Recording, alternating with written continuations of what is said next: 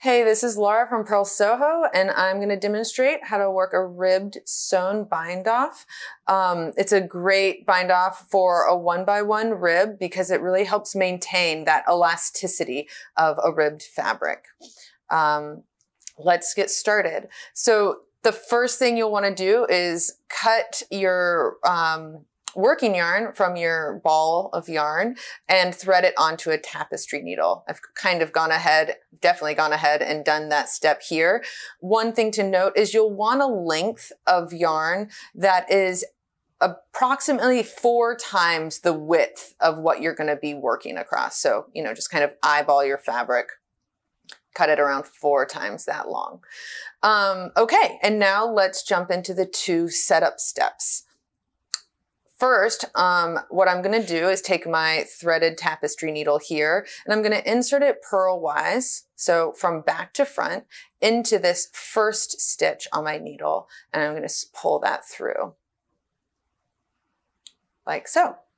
Next, the next step is seems like a 2-in-1, so bear with me. I'm going to insert this tapestry needle between this first and second stitch from the back.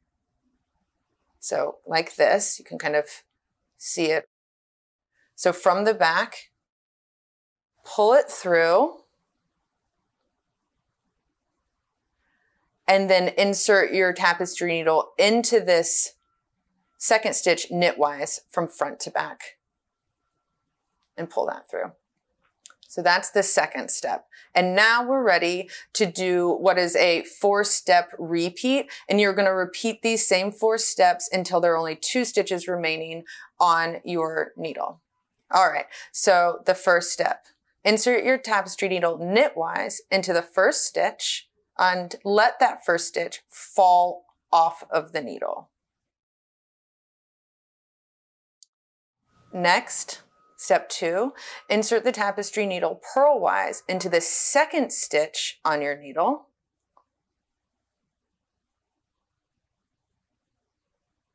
You can already see the bind off taking shape there. Step 3, insert the tapestry needle purlwise into this first stitch on the needle and let it fall off that needle. Remember not to tug too tightly. You want to have a nice kind of even tension that matches the gauge of your fabric. And now we're going to do that big step again. I'm going to take my needle between these 2 stitches from back to front. So just like this. Let me get this working yarn out of the way here. Just like this. Once again, here you go. You can see it from above. Pull that through, and we're doing that step in order to insert the needle knitwise into that second stitch. All right, so those are your 4 steps that we're going to repeat. So back to step 1, insert knitwise into the first stitch and let it fall off. Insert purlwise into the second stitch on the needle.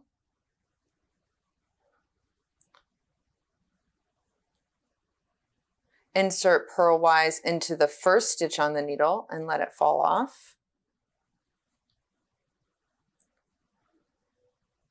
And now for that 4th and big step, I'm going to insert my needle between these 2 stitches, the first and second stitch, pull it through, and then insert my needle knitwise into that second stitch.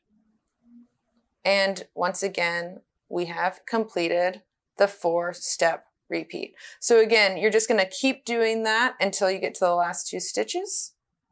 So I'm going to insert my needle knitwise into this first stitch and have it come off. And then I'm going to insert my needle into the very last stitch purlwise and let that drop off.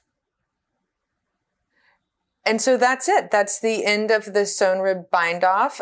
You can see how it really melds into the fabric here, and it maintains that beautiful elasticity.